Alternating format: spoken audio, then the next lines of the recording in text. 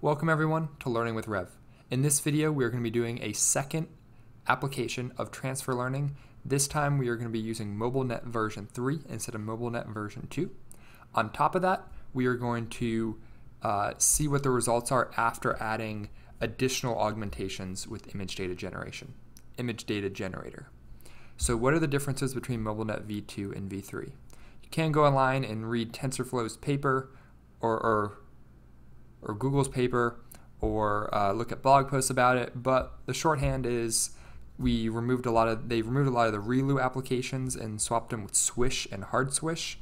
These are different mathematical calculations that are used to actually increase the accuracy. While there is a little bit of optimization, it's a little bit slower to run that calculation, but the accuracy is much higher. They remove some layers that expand some of the data out into higher dimensions. They removed some of those. They just used normalization instead and pooling, and there were some additional optimizations as well. The result of this is when we use the MobileNet v3 small, which is what we will be using. There is a large version as well. The large version will use about the same amount of memory as version 2, but the accuracy will be higher. Version 3 small will use about half the VRAM and get almost exactly the same accuracy as version 2. So this is just going to be a quick go through. It's going to be almost all the same code as the version 2 tutorial, which we did before. We have all of our imports here. Then we make sure that it is only using, it's setting memory growth. It's limiting it to only whatever it's needed. Then we load our train and validation data here. Then we are going to load MobileNet v3 small. If you did notice one thing, we did not have a pre-processing layer here. That is because MobileNet version 3 has that pre-processing built into the network itself. This is probably another piece that improves the speed, because once it's all in tensors, it can run it in C or C++, and it'll be a lot better optimized than running it in Python itself. So that is another change. These are exactly the same right here. These layers that we've added, include top equals false, same little error as before, which is fine. If we run a model.summary, this is a bit longer, but a lot of these are simple operations, like an add, the same depth-wise. There's just a basic multiply. So it does seem like it is a larger network, but it takes up much less VRAM. There's even more that's not even showing. But the total parameters of this one is about 2,000 or 2 million. Previously, it was about 4 million.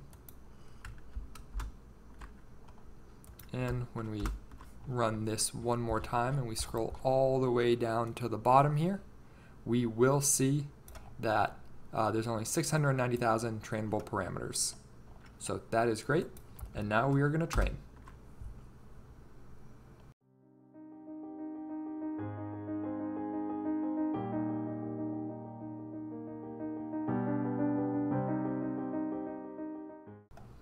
Welcome back everyone. As you can see here, we've just stopped after a couple of epochs, and our accuracy is up to 99.89, which with 900 validation images, that means I missed one of those images. So essentially the same, but again, as I mentioned before, it uses only 4.5 gigs of VRAM instead of 9.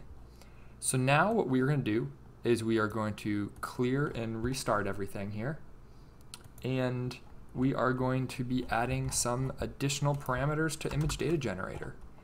So these are all augmentations that get passed in.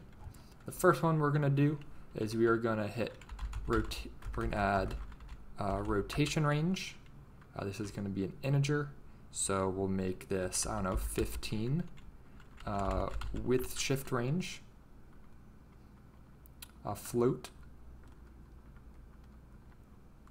So this would be fraction of the total image. We don't want it to shift too much, so we'll do that, and we'll do height shift range, which is 0.2 also. So this is the percentage of the image that the image can shift.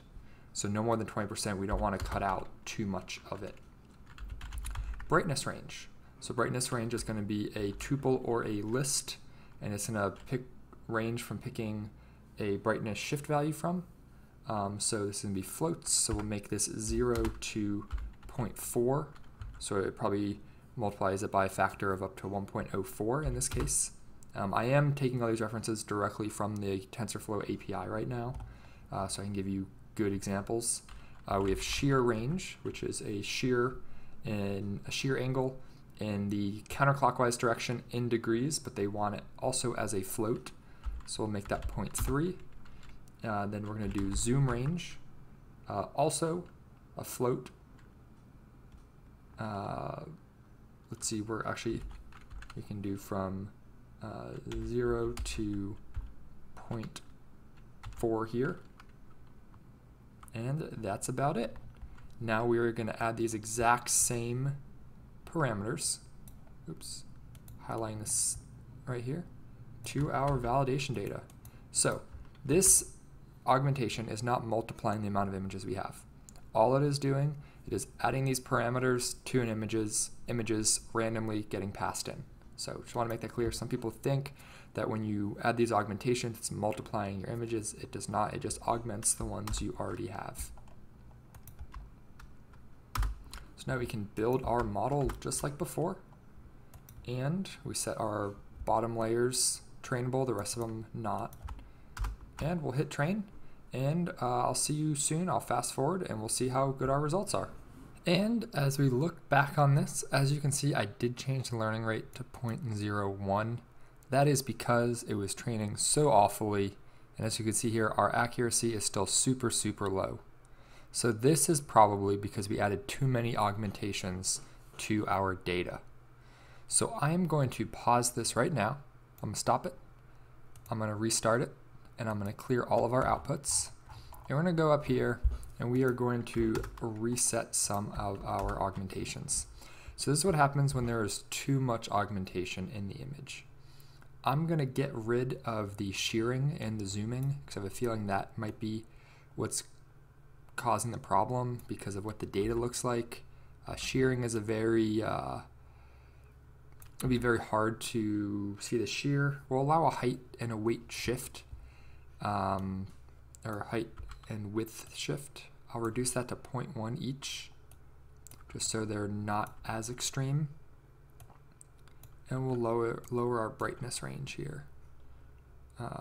And we'll let our rotation still be within 15, and this should have a lot better results.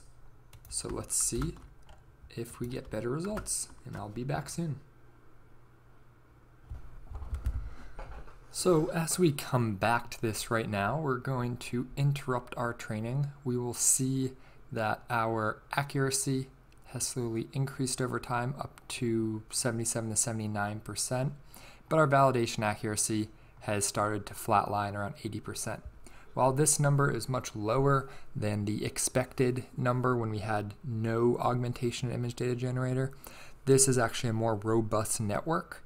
Let's say our accuracy was much lower with the other network without the augmentation. If we did this, our accuracy would be much higher. So that is why you want augmentation in your images, because you will not always have optimal images if you're applying this in real life. The same as with non-images too, but it's easier to explain with images. So I want to thank everyone for watching this video. Hope you learned something. In this video, we did go over using MobileNetV3 instead of MobileNetV2, and we added augmentations inside of Image Data Generator. If you like this video, please give it a thumbs up and share it. And if you have any questions, please leave it in the comments section below. Thank you all for watching, and I'll see you next time.